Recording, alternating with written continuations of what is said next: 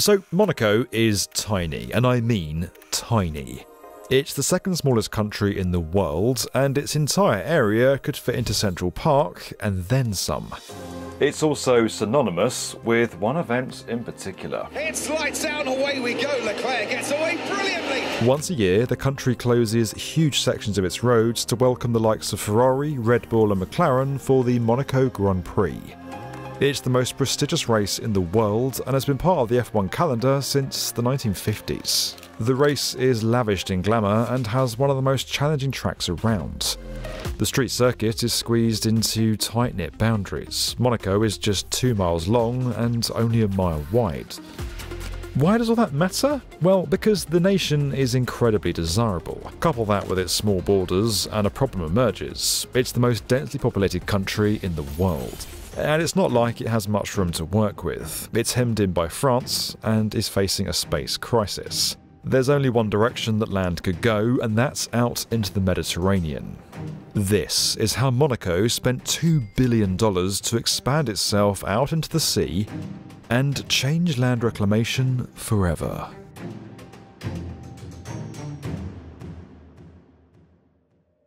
Monaco is the playground of the rich and famous, not to mention the backdrop for some of the big screen's largest blockbusters.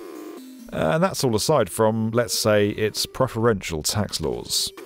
It's also beautiful. This place is an exclusive haven along the French Riviera. It sits right here, surrounded by its French neighbour, nestled in a cove along the Mediterranean Sea. It wasn't always quite so small, in fact it used to be way bigger, which admittedly isn't saying much. But in 1861 it gave up 95% of its land in exchange for 4 million francs and recognition from France that it was a sovereign state. Today, this patch of land, less than half the size of Universal Orlando, is home to 37,000 people. Since the 1950s, the population has practically doubled. More people means more housing, and more housing needs more space. And so, using state-of-the-art techniques, Monaco expanded its landmass out into the sea by 6 hectares, increasing its area by 3%. Now, we've been reclaiming land from the sea for hundreds of years. It's how Monaco's managed to grow by more than 20% since 1880. Mareterra, or Portier Cove, is the latest addition to the country's footprint. But just because they've done it before doesn't mean it's straightforward. There are various challenges with expanding your landmass, including habitat destruction, impacting underwater ecosystems, pollution from sediment runoff, and long-term stability. But Monaco's approach was in good hands. Supported by a cast of engineers and marine biologists, a dream team of Renzo Piano, Denis Valode, Jean Pistre, and Michel Divinier created the new district's design. They absolutely couldn't have built Mareterra without a great team, and I've always found that if you want to succeed at anything, you've got to have the right people around you. That's definitely been the case for me at the B1M. But as the channel gets bigger and we try and make bigger and better videos all the time, the amount of paperwork I get buried under is pretty overwhelming. But help is at hand, because recently I've been getting some support from my new best friend Odoo, an all-in-one business management platform. Now I do have some real friends, some physical, actual people friends, but none of them are what I would describe as an all-in-one business management platform. I use Odoo to sign, send and manage documents online, and that saves me time, so I have more time to do the stuff I actually enjoy doing, like making video content for you guys. I can easily customize any document just by dragging in the fields I need, like name, date and signature, and then assigning them to specific people. I love traveling the world and visiting epic construction projects, but it's really important that I can work on the move. The great thing about Odoo Sign is I can access and sign documents from any device at any time and get live updates on their status. Before you ask, Odoo complies with the electronic signature standards in over 100 countries, so I haven't got to worry about the legal stuff. But here's the best bit. With Odoo, your first app is free for life, including unlimited hosting and support just in case you get stuck. It massively helps us out when you guys go and check out our video sponsors, so please do click the link to learn more about Odoo. We'd really appreciate it. Monaco sits in an area that's rich in sea life. The Mediterranean is home to nearly 6,000 different species, and this extension lies directly between 2 marine reserves. The seagrass there is known as Posidonia oceanica. The meadows are declining around the world, but they play a vital ecological role. Not only are they important for sea life, but they protect coasts from erosion and storms and sequester carbon. So preserving the underwater environment here was crucial. Marine biologists and divers relocated large sections of the seagrass. Around 500 square meters was transplanted using the sod method, which is a technique where you mechanically move large areas and rehome it with strong anchorage. Not only was it successful, but this method has the potential to completely change the way we look at land reclamation and the protection of our seas. Mareterra was designed with a curved footprint to respect the natural flow of the sea or currentology, and that footprint was created using a belt of caissons. Now, a caisson is a large watertight box that's used for the construction of piers, bridges and seawalls. In this case, the belt acted as a wall to stop the fill material from simply floating away. Contractors spent 3 years dredging silt from the seabed to expose the bedrock to construct the caissons on, and they used these specially designed submerged anti-turbidity screens that were put in around the site to try and minimise the impact of the dredging. In total, 18 caissons weighing 10,000 tonnes were constructed first in Marseille and then dragged out to sea by huge ships, sometimes trailing the ship by up to 800 metres. It took 3 to 5 days to move and place each one, depending on what the weather was doing. Once in Monaco, the caissons were then placed to build the belt. To create the landmass that the buildings of Mareterra would sit on, the space was filled with over 1.5 million tonnes of rock and marine sand. Using caissons meant nothing had to be implemented below sea level, therefore minimising the impact on the seabed. Incredibly, they also double up as homes for the wildlife. It's hoped that the grooves on their surfaces are going to encourage algae growth and foster biodiversity. When we come back above water, we can see Mareterra has been fully furnished with greenery and luxury. It's going to be the greenest part of Monaco, which is very interesting to think. And the project include a seafront promenade, a park, a marina, some retail, some restaurant, and some cultural space, contributing to the economic and social vibrancy of the Principality. So altogether, it brings really a new area and a new dimension of Monaco.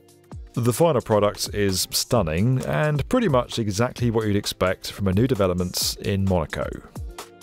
Now, the big question is, what happens when the sea levels rise? Well, that's been thought about too, because every structure here has the ability to be raised.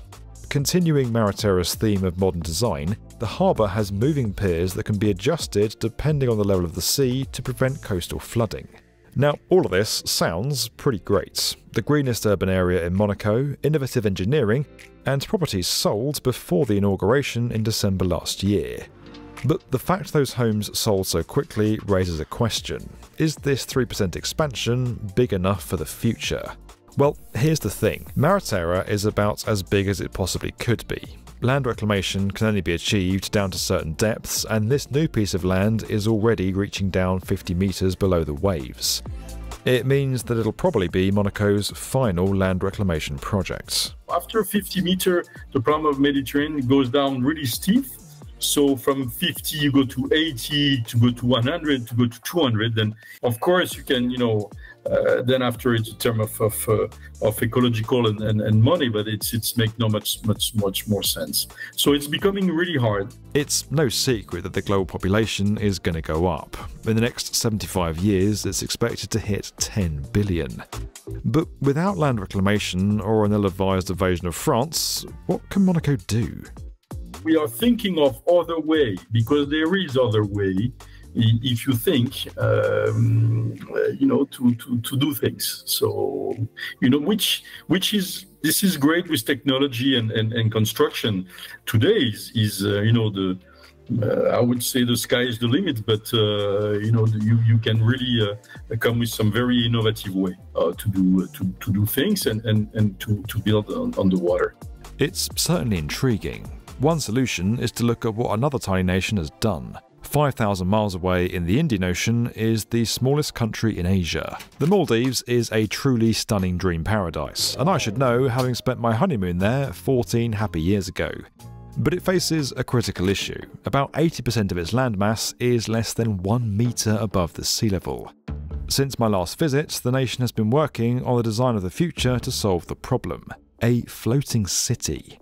Due to be completed in 2027, the city comprises connected hexagonal islands. The concrete hulls are then screwed to the seabed with huge steel stilts that allow it to move with the motion of the ocean.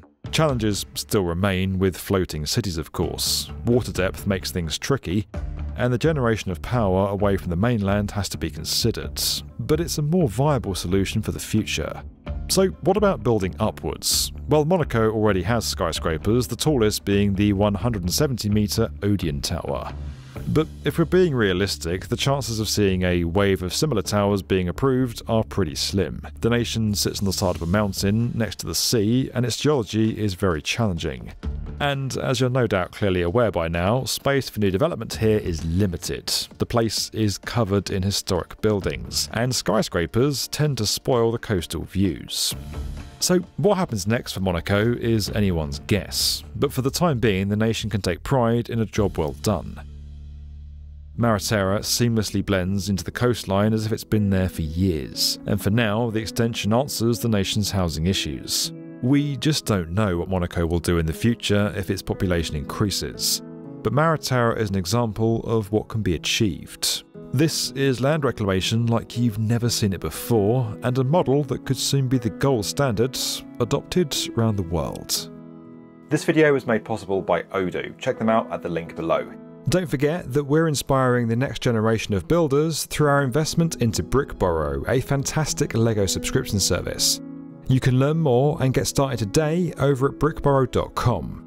And as always guys, if you enjoyed this video and you want to get more from the definitive video channel for construction, make sure you're subscribed to the B1M.